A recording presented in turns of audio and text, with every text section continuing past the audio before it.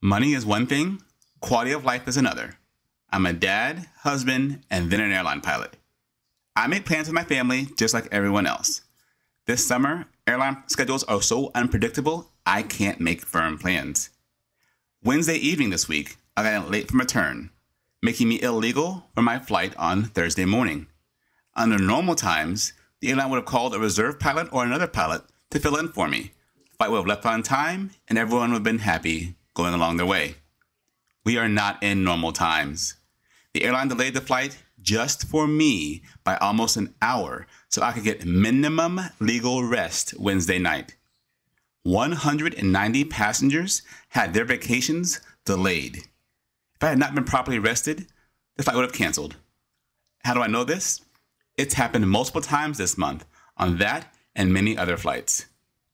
Every time I go to work, I don't know when I'm going to be home, and I'm not kidding. Last week, I picked up another day trip turn, a 6-hour turn, with plans on going to my kids' soccer game after the flight.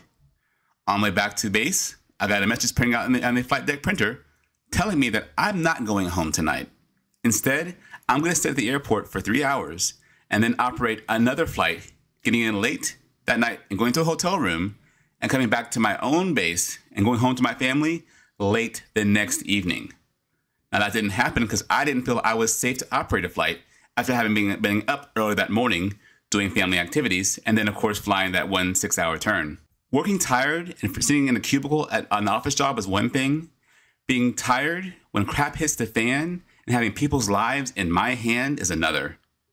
Many, many, many other pilots at my airline, especially new pilots, are being rescheduled over and over again.